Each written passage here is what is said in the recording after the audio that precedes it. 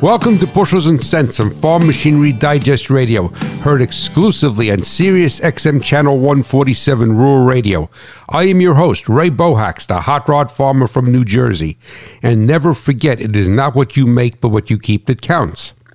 With the right to repair back in the news, the truth be told, it may very well not be what you think it is.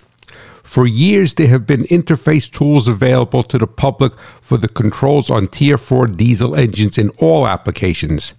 In regard to ancillary areas, such as a combine header, the access to the serial data most likely will be limited, if not at all.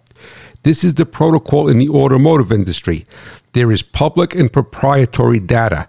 The auto industry is protected by stronger consumer laws than commercial equipment, which agricultural machinery is deemed to be.